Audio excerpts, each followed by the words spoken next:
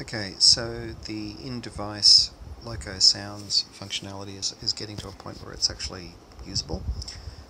So I'll just give you a demo of what's currently working. So actually, no, I'll go into my preferences.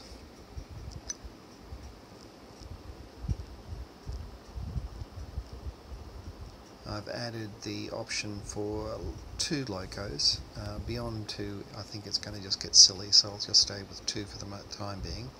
So for each of the 2 locos, I can select the fast and slow steam, which really just changes the number of speed steps. It just lobs off the upper ones for the slow steam, and the 3 diesels that were available in the example VSD file from JMRI.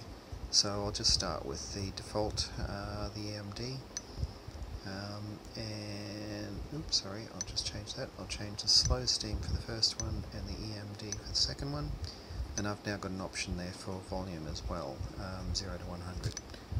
So if I come out of that and select a loco and select a loco, so I've now got my steam sound on that one.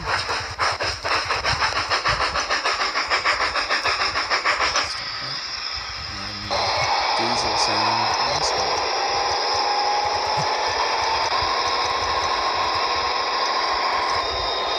And the separation between, it's using the same bell for both, so and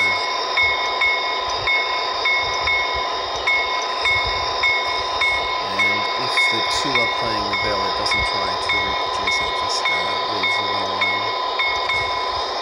But for the horn, there's my whistle, steam whistle, and there's my diesel horn.